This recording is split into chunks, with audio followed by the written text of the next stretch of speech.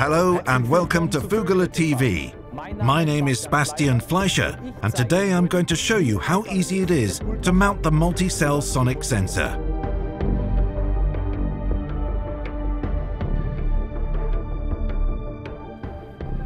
The sensor arm has two positions, the rear standard position and the front position. The front position is used to place the sensor in front of the side plate if required.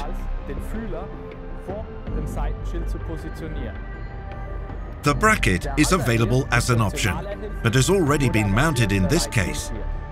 We can now begin mounting the sensor bracket for the multi-sensor. As you can see, this is easy thanks to the snap locks. When mounting the multi-sensor, you need to make sure that the display of the LED cross is facing backwards and outwards.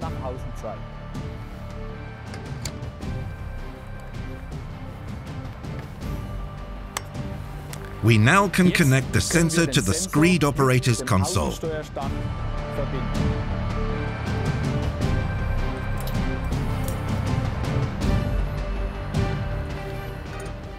The sensor should be level with the auger. To achieve this, we can shift it in a longitudinal direction and fasten it with the snap locks. The height can be simply set using the positioning aid. Whenever the two middle LEDs are lit up, the correct height has been reached. As you can see, this is child's play thanks to the snap locks.